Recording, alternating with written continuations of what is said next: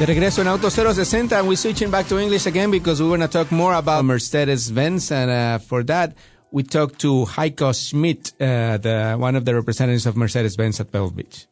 Well, hi, how are you? And we're seeing here for the first time the new Concept GLA. Quite radical car for Mercedes-Benz, huh? It is, and it's a part of the new platform that we introduced with the CLA this year, targeted at a new customer crowd. And the GLA will be the second car, basically on the same platform, targeted at an all-new customer.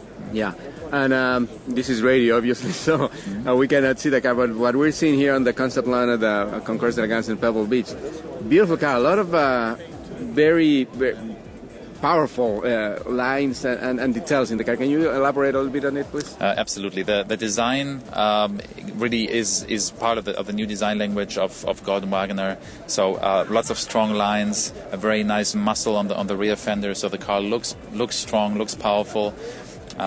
And obviously it's all even more enhanced by this really cool paint that we see here, the matte paint that really brings out every muscle and line of the car. And that's a trend that's coming up in cars that are already in the market, but is that, I mean, this is a concept still, and we know that concept, before they go to production, they kind of change to be more mass market, but is this something, an option that maybe will be available for this kind of car?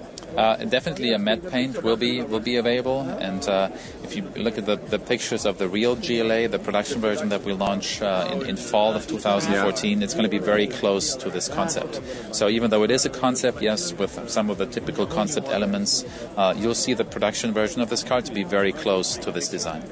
And so you said it's based on the CLA structure and all that. So the CLA is going to start selling at the end of this year, right? And what about this one? The CLA will... Actually, we had the concept style coupe, similar concept on the concept launch year last year.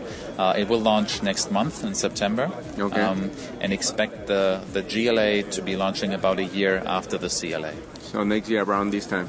Correct. Excellent. Well, thank you very much for your time, and we're going to keep enjoying the show here. Great, thank you very much. Thank you.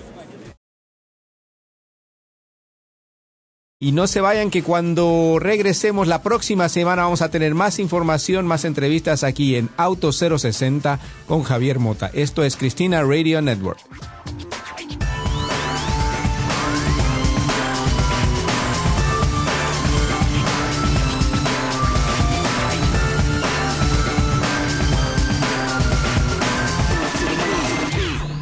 Este programa fue una producción de National Latino Broadcasting.